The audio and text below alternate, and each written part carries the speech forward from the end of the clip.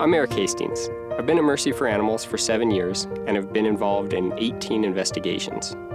When I was inside of a farm, the things that I was hearing, animals screaming, it's so loud. The machinery, sometimes hundreds of thousands of animals inside a single building.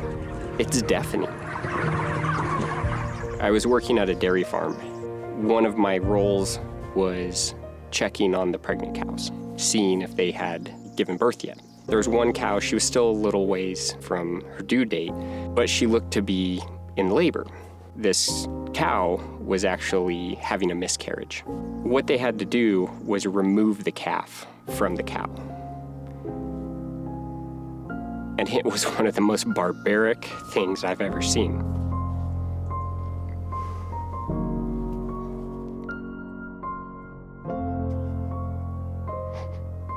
I felt powerless. I couldn't help her. And that's all I wanted to do.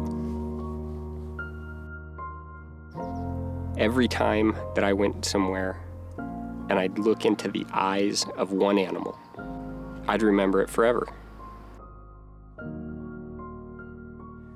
Undercover investigations are and will continue to be vitally important to ending the suffering of the animals on factory farms. I talk to people almost every day, people who are just recently vegan, working on transitioning to a plant-based diet. One thing that the vast majority of them reference is undercover investigations. That's why we have to continue doing this work, to make sure that there's relevant, up-to-date things for people who are seeing it for the first time to see.